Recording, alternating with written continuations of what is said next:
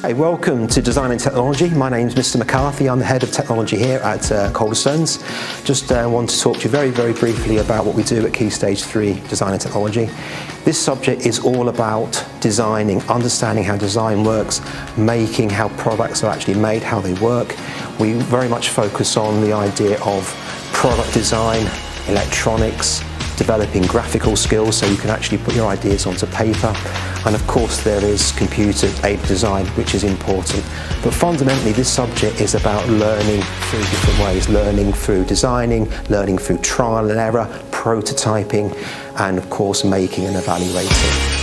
At its core, design and technology is all about being creative, using your imagination, applying what you know, your knowledge, and using other subjects like maths, science, art, computing to solve relevant problems in a creative way.